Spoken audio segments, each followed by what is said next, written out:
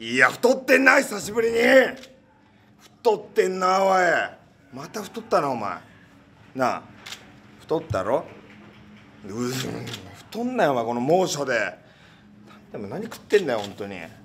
やめろ油もん。分かったな。分かった本当に分かった。いや食うなお前。なんだよお前反抗的な態度取りやがってよお前。なんで幕張の時俺負けちゃって、俺何にもあんまちょっとダメージもあって言えなかったけど、あれ誰あれ来てたの。特徴あるやつでもないし太ってもいないし、誰あれ優しそうな人。びっくりした優しそうな人来て。なんであの特徴ないやつも来ねえんだよあれ。肝心な時来ないっていう特徴出さなくていいんだよ特徴ねえのによ。ふざけんなよびっくりした本当に。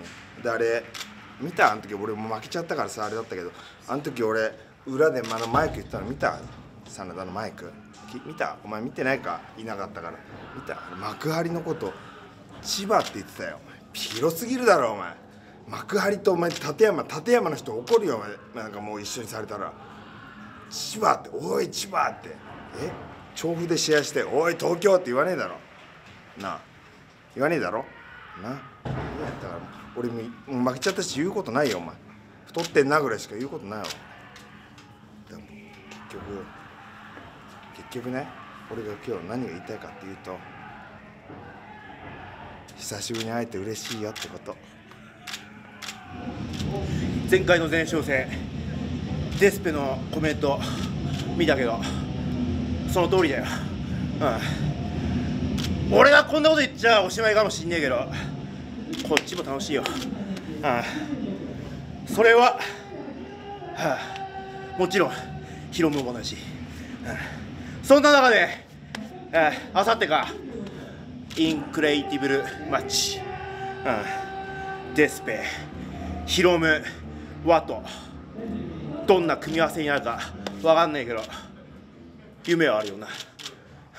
しかし俺は誰とも組む気はないし、この日デスペヒロムに新大質問しに行くからよ。ここバックステージで何を聞かれるのか震えて待てということで今日はここまでだ。石森、黙って俺の挑戦受けろ。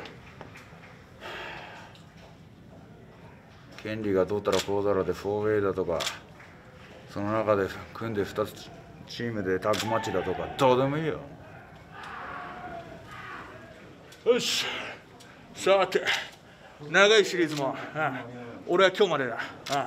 次の11月5日は俺は試合入ってねえからな。今シリーズ俺はテーマはなかったかもしれないけど、若手とやったりいろんなタッグマッチいろんなチームでやって有意義なシリーズだったよ。発熱で2日休んじまったけど有意義なシリーズだったよ。さて次のシリーズ始まるな。タッグリーグ、俺たちジュニアはスーパージュニアタッグリーグか。どんな選手が来てどんなカードが組まれるか分かんないけど、俺はよずっと前からそこにフォーカスしてっから。何が高木ツイッターで喋ったと思えば、挑戦者はタイチかファンタズモしかいねえだ。なんでか分かるか。おめえが持ってる KOPW に誰も魅力ねえからだよ。俺はお前に魅力あんじゃねえんだよ。KOPW が好きなんだよ。この時代熱い戦いするのは当たり前だよ。ハイダー GP ヘビーとか使ってジュニアもそうだ。熱い戦いストロングスタイル見せるのは当たり前だろ。だけどこの時代そのストロングスタイルの他に一つ見せれるもんがあったっていいだろう。試合一本でな勝負してばっかりじゃねえんだよ。もう一つ違う方向から入るKOPW が俺に合ってるだろ。一番合ってるだろ。だから高木お前に勝ちたいんじゃない。KOPW が好きなんだ。返せ。お前なんだベルトにするとか言って。ベルトどころかトロフィーでもねえじゃねえかよもはや。なんだあれ首からぶら下げてこのスタッフのなんだこのスタッフカードみたいになってんじゃねえかよお前。それでいいのか。だからお前には任せらんねえっつんだよ。それだけ返せ年内中に。じゃないと2022お前が保持者で終わっちまうんだよ。2022 KOPW 俺が最後の保持者でいなければならないということは、俺が勝たなければいけないという、勝たなければいけないというのは保持者でなければいけない。